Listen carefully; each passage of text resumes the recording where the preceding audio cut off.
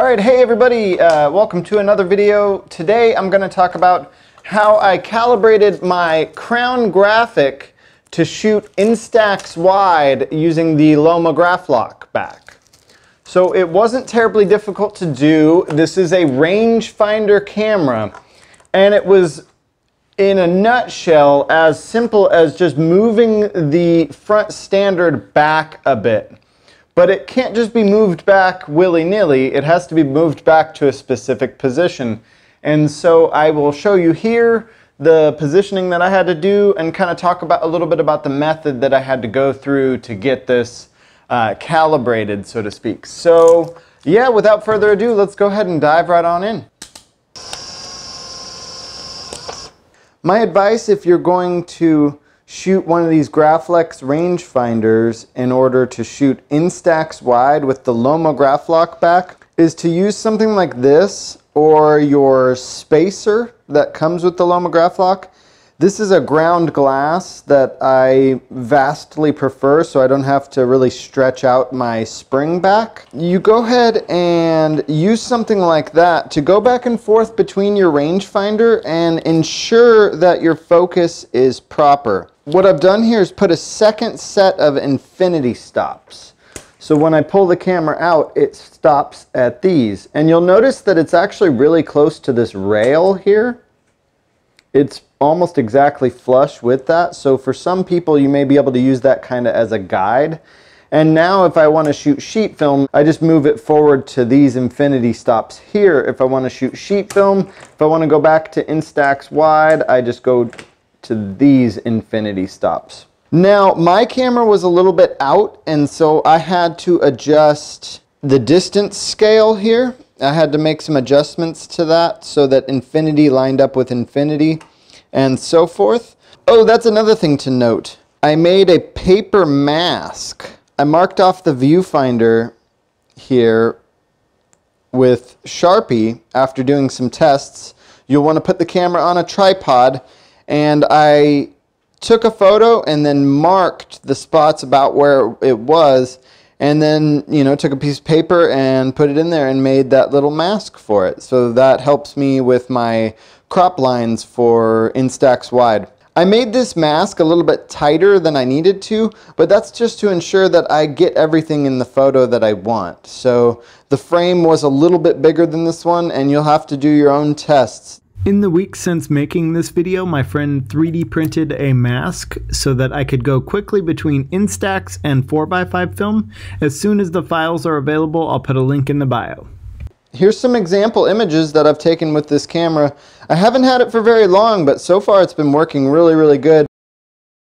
That's the thing with something like this camera. You're going to have to do some testing. You're going to have to focus in and out a number of times and check it against your ground glass. So we've got, the Loma graph lock, and you either use your shim or a ground glass unit like this. There are a number of people who make these ground glasses for the Loma graph lock, and so I just, checked focus on here with a loop and made sure that it matched up with the rangefinder, and you just go back and forth. Check infinity.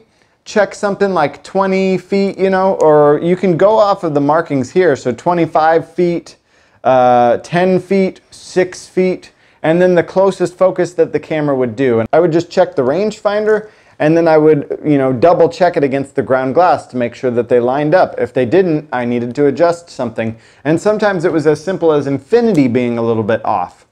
So when you look for infinity, make sure you're looking way off in the distance. I've got some power lines that are really, really far away that I'm able to see from my backyard, so that was helpful.